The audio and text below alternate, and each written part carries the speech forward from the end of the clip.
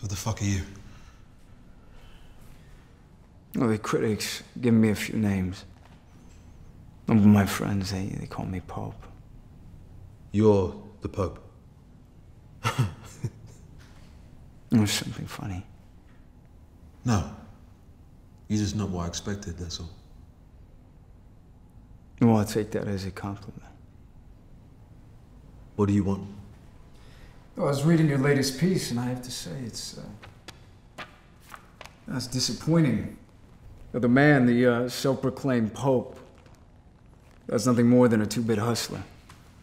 A delusional pimp. Too much of a coward to show his face to the world.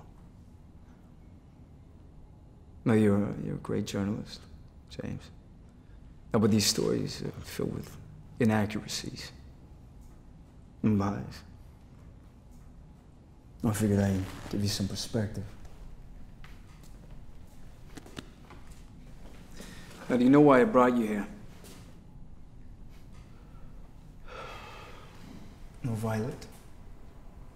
I'm 7 years old, O negative, suffering from end-stage renal disease.